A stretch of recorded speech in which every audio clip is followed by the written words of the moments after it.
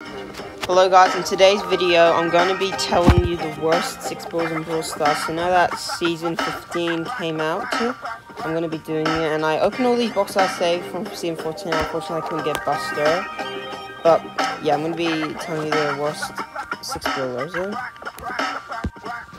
So as the 6th worst brawler we got Colt. So Colt, you guys obviously know, is a really bad brawler.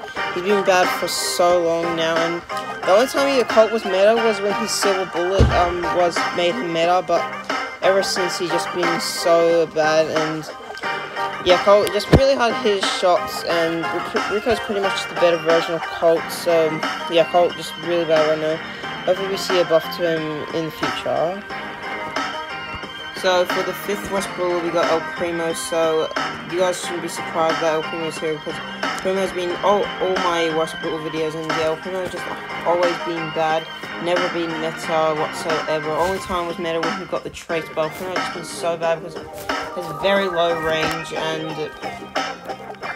yeah, the range is definitely a problem. So hopefully, maybe we could see a rework to Primo, or just a good buff, because Primo is just really bad right now. So for the 4th worst brawler we got Mr.P. So you guys shouldn't be surprised to see Mr.P this low, because Mr.P has been bad for so long now. He's never been meta ever since his portal reinforcements gadget got nerfed, and Mr.P just can't keep up with, and tanks are definitely a very great thing with Mr.P, and Mr.P is just really bad right now. So yeah, Mr.P definitely needs some kind of buff, because Mr.P is just really bad right now. So hopefully we see a buff to him in the upcoming updates. So for the 3rd worst brawler we got Shelley. So you guys shouldn't be surprised to see Shelley here. Shelley has obviously been bad for so long, because she is just a starting brawler, and the only time she was really good was her Band-Aid came out. That's when she used to be really good. Another time she was pretty decent was when Gears came out, but other than that, Shelley's just never been OP. So yeah, Shelley's just really bad right now. So for the 2nd worst brawler we got Dynamike. So you guys probably know that Dynamike is really bad, definitely unsurprising. And yeah, the only time Dynamike has been good was in the beta days, but yeah, Dynamike just hasn't been good in so long.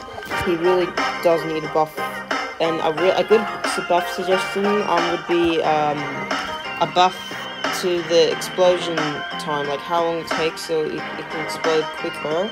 I think this way he might be much viable, but yeah, Dynamike is really bad right now. So yeah, hopefully he gets a buff. So for the worst brawler in the game, we still have Edgar. So when the supercharged gear first came out, I thought it was going to be good and actually help Edgar in the meta, but it didn't help him whatsoever. He's still really bad and yeah, just will remain the worst brawler until he gets a buff. He was just going to be the worst brawler, and yeah, Edgar really needs a good buff, but we also don't want him to be out too OP, because it's really hard to balance Edgar. So yeah, let's hope we get a good buff to Edgar, because Edgar is still really bad despite the new supercharged build.